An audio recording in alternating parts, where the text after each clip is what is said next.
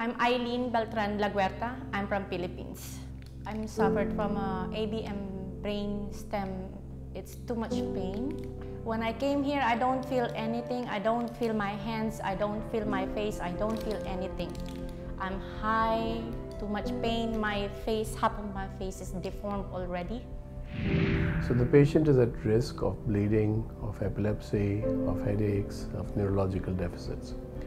And what was done in this case was by one of my colleagues, Dr. Gaurav Goyal, who closed this fistula using the intravascular route. AV fistulas are abnormal connections, the connections which happens between the artery and the vein.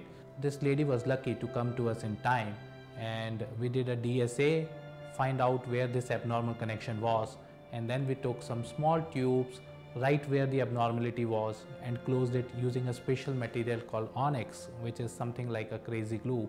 And once this is closed, it's closed forever, and these patients do very well, as this lady has done.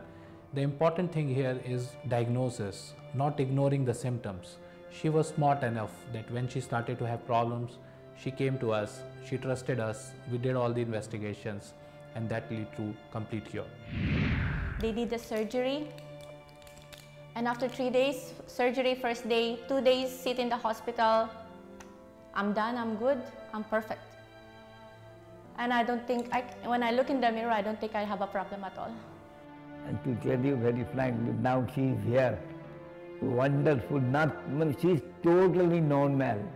And we are going back so happily. Thanks to Medanta.